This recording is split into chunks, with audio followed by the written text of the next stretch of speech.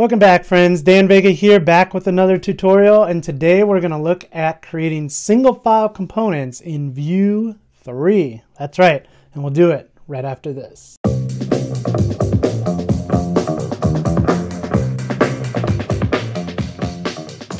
Hello friends, I hope you're having a great day. Today we're going to have a little bit of fun with Vue 3 and single file components.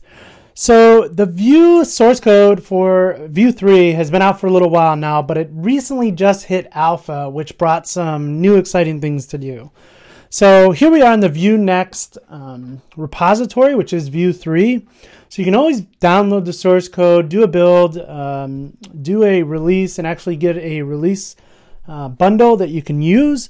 But it's been pretty limited on what you can do with it. The single file component compiler just got wrapped up a little bit ago, and we're starting to see some more projects get updated. And really what this allows us to do is, instead of just playing in the source code, with the release we can actually start to build some applications locally and play around with a lot of new features in Vue 3. So I'm excited about this. We're going to jump in. I'm going to show you a couple of things. So here we are on the Vue 3, which is Vue-Next GitHub repository. You'll see that there is a simple Webpack based setup with single file component support here, which is this Vue-Next Webpack preview. So if you download this, you'll look at the package.json. It's using Vue 3.0 alpha. And if you look in the source, there'll just be a main.js and an app.vue. What this does, though, is allows you a simple project to start creating single file components in and play around. But more importantly, I want to show you about another thing that just came out and that really helps us create components in Vue 3. So if we look at this, which is the Vue CLI plugin for Vue-Next. And what this is a plugin to try out Vue 3 alpha. Now, as it states here in the README file, this is just for preview purposes only. You don't want to sit here and build a new project and pump this out into production because you're going to run into some issues.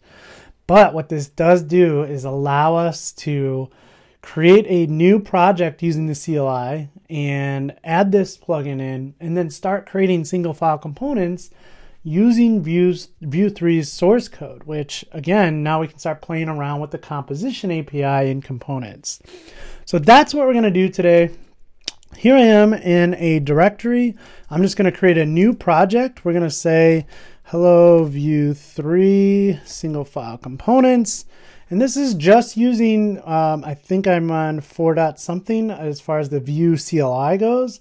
This is just creating a Vue 2 project at the moment. So we're just saying, all right, go ahead and use the default Babel and ESLint. Let's go ahead and create that. And once this is done, what we're going to do is we're going to run that plugin. We're going to add that plugin to this project, and it will change a few things for us and add Vue 3 alpha into our project.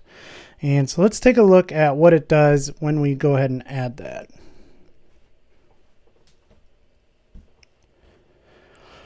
Okay, so I'm going to cd into that directory, hello Vue 3 single file components, and I'm just going to say vue add Vue-Next.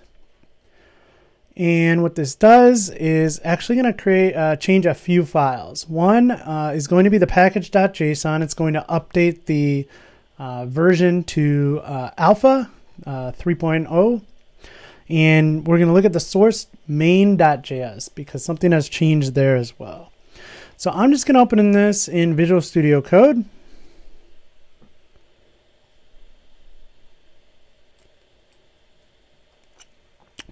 And we'll start by looking at the package.json. So if we look at this, we can see Vue's dependency is on 3.0.0 alpha 1. We can also see the single file component compiler is on 3.0. And that is really what we need to get started. The other change that was made was to main.js because Vue 3.0 was rewritten completely from scratch in TypeScript, and they ended up creating a much more maintainable code base, but also more modular. And with that modularity came a new global API. If you're interested in hearing more about that, let me know below, and I'll create a video around that as well. But with that, we can't create a new instance the way that we did before. And this create app method is really our starting point. This method allows us to create an app instance and then do things with it, like maybe add some mixins or add a directive, or in this case, mount the app component to our div ID of app. So this should look pretty familiar once we get past this. We're into a component. So we have app.vue, and then we have a hello world component. So I'm actually going to delete that hello world component. I'm going to delete everything that's in here, and I'm going to change this to counter. I'm going to remove this and give us just a nice fresh starting point. And I'm going to say counter. Okay, now what we're going to do is go into components. We're going to say new file, and we're going to say counter.vue.